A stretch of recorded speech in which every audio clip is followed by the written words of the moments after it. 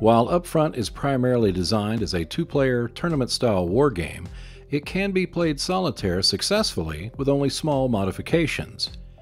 Keep in mind that the solitaire rules are meant to be used when playing both sides to the best of your ability. There is no smart bot or other artificial intelligence operating the opposing side. You represent both sides of the battle.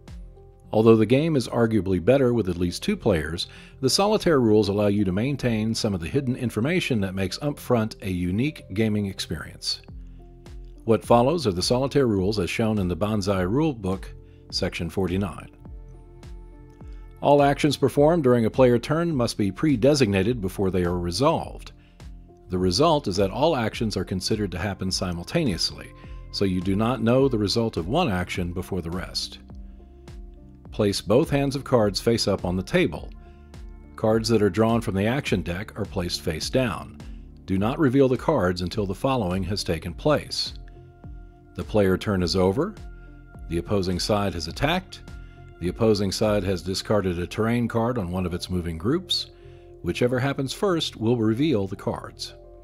Because you will not know the information on the unrevealed cards until they are ready to be played, it will change the dynamic of how the game proceeds.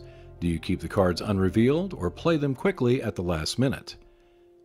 It's important that you play both sides to the best of your ability. This means getting the most out of the nationalities represented, using the resources available, and striving toward the victory conditions. What follows is a solitaire rules variant as suggested by David Hassel in his article found on the Upfront Board Game Geek section. It follows the same structure as the solo rules of Banzai. The opposing player's cards are not revealed when drawn, but are revealed at the end of the turn or when triggered by other conditions, such as seeking a concealment card. The difference is that each side will have a sideboard similar to the game structure of Magic the Gathering. You deal cards equally to the nationality requirements face down at the beginning of the game. Then, you add 3 cards face down to each side separately. This is a sideboard and it's not to be inspected. When you draw cards to refill your hand, draw them face down and turn the rest of the cards in your hand face down along with those in the sideboard. Shuffle them together and then pull out 3 cards to put into your sideboard. Keep the rest as part of your hand. When inspecting the opposing side's hand for a concealment card, inspect their hand, then afterwards shuffle it into their sideboard cards and deal out 3 to keep in the sideboard. Make sure the cards are face down. This option creates some interesting situations.